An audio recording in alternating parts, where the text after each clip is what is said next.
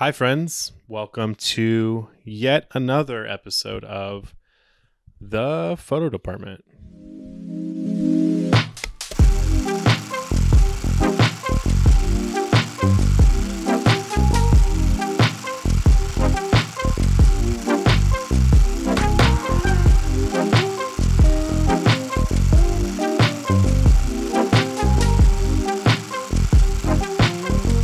This is my third attempt at recording this portion of the video.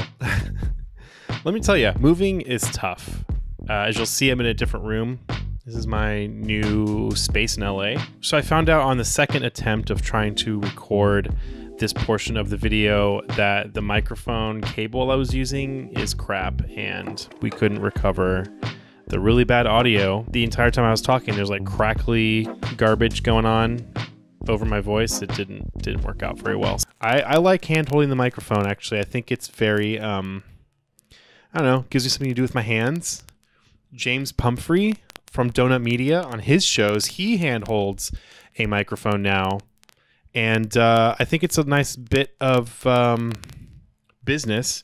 Kind of looks cool, so I'm doing it. Here we are, attempt number 3, and I'm a little bit bummed. I was going to use my orange microphone poof because it was before Halloween. This video was supposed to come out before Halloween, but it is actually after Halloween. It's actually November 3rd. It's election day, and we're not going to talk about it.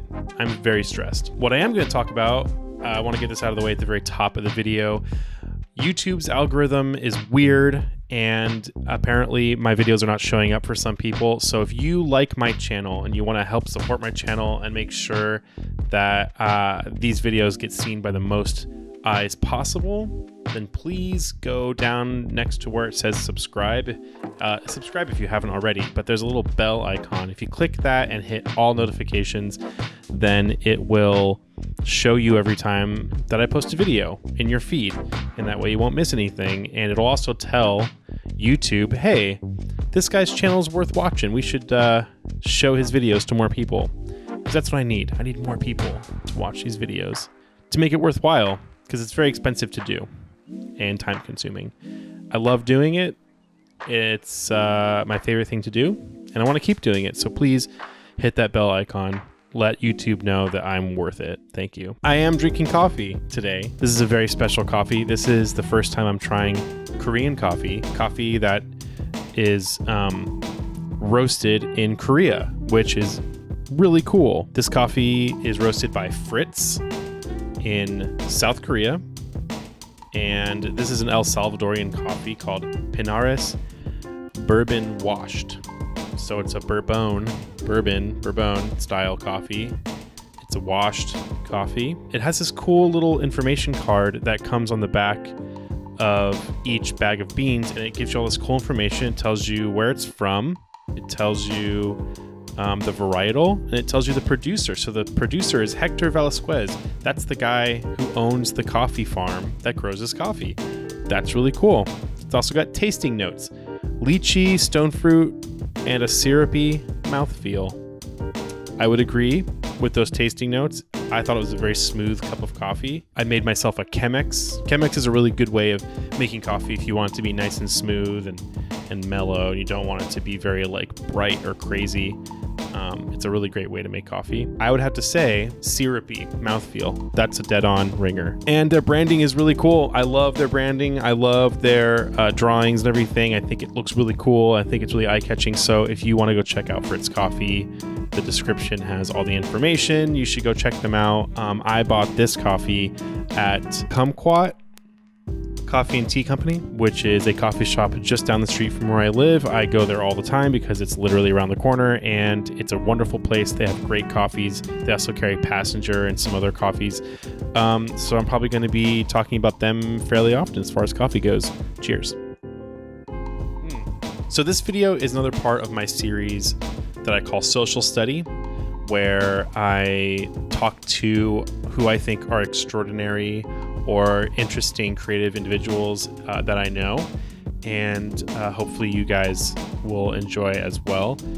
This week we have JP, who is a photographer based in San Francisco. He is a film photographer as well.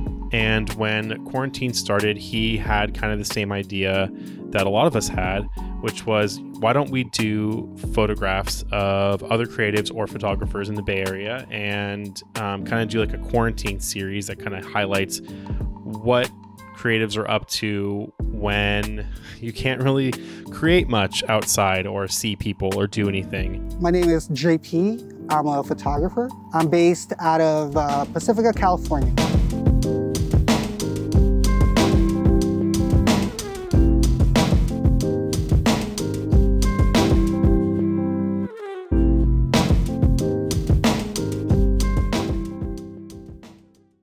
I had the same idea that JP had. I wanted to go out and meet people and take photos of them during quarantine and make that a little project. But I thought, you know, everyone's doing it.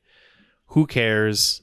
There's going to be an influx of people doing the same thing and no one's going to want to see this stuff. It's just going to be all the same stuff. But after hanging out with JP for a while and watching him make photos and go through his process, it kind of dawned on me that we all have our own perspectives and we all have our own unique traits that make our own creative output unique in its own way. So I think that everyone's got their own perspective and their own background, and it really does lend to unique work, even if it's the same as something that someone else has already done, because at this point everything's pretty reductive. Everyone's done kind of everything. So it's all about, you know, the individual and what they can do to make their creative output unique.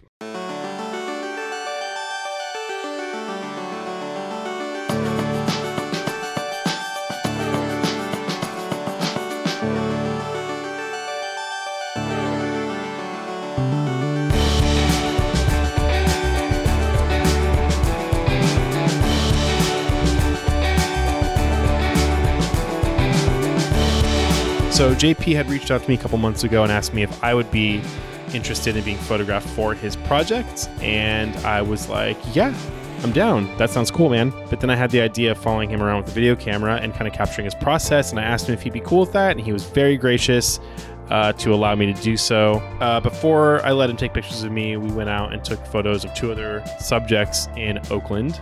It was really cool being around another photographer, especially another film photographer, and kind of seeing their process.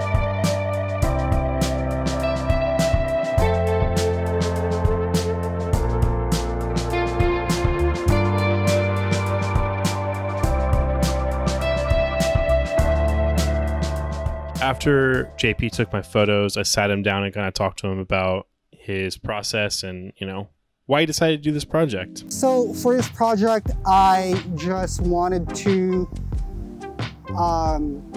photograph local artists and kind of talk to them as well about how this pandemic is affecting them. I came up with this project, like, I'm a big fan of self-assigning, and so I realized that there's a lot of local photographers and artists around my area that I was already following on Instagram.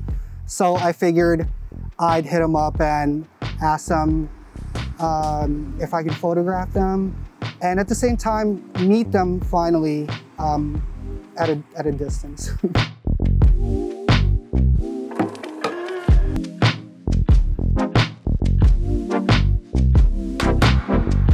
I've been shooting sports photography for about 10 years now, all of them like digital. And then finally I dabbled into film. Sometime last year, I got a Minolta X700, and a friend of mine recommended a Holga, which I didn't even know what medium format was, if you want to count that as a medium format camera, like a little toy camera. And it kind of opened up this world for me and just made me want to shoot a lot more, being involved with the whole process of it all.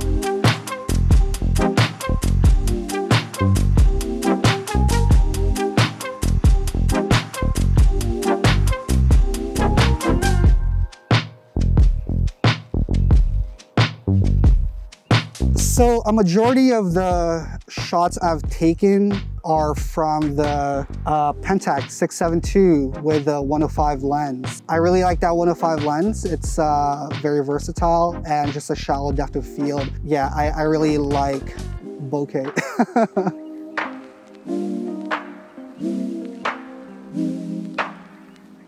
Anything that would really let me shoot wide open, I'm a big fan of. Lately, I've been shooting a lot of Cinestill 50D. My film of choice for this project has been Portra 160.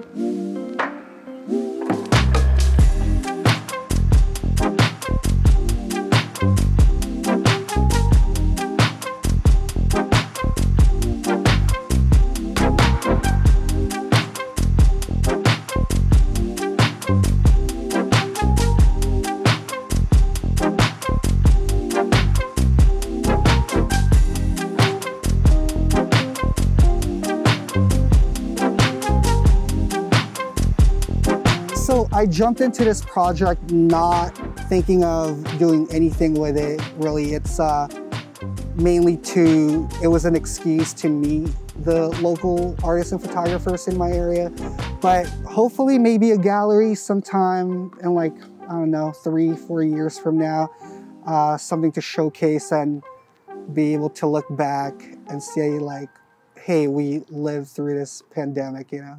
Big thanks to JP for allowing me to follow him around and kind of get an inside behind the scenes look at what he's up to in his project. If you want to see more of JP's work on Instagram, his Instagram is @jp.wtf. A lot of really cool film photography and a lot of really cool work in general. A big, huge thank you to everyone who continues to watch my videos, to people who like and subscribe to my channel, people who reach out and share their projects with me. I love all that. Thank you guys so much. If you have a project that you're doing in quarantine that you want to share, something that you've been working on that's interesting, please let me know in the comments. I want to see what you guys are working on. I want to look at your Instagrams and talk to you guys because your stuff is really interesting and you guys always inspire me. The photo department has merch. In the description, there's a link to a Teespring where you can get t-shirts and hoodies, and they're really cool, and a bunch of you have already bought them and you all look really awesome wearing them. And if you want to look awesome too and be warm this fall/winter, you should go to my Teespring and buy a hoodie. And people will be like, what's the photo department? And you'll be like, silly goose. Don't you know it's a YouTube channel? Thank you guys for watching. I appreciate all of you. And make sure you are wearing a mask and washing your hands, keeping 6 feet apart. Do not spread disinformation or conspiracy theories. Yeah, I love you. See you in the next one.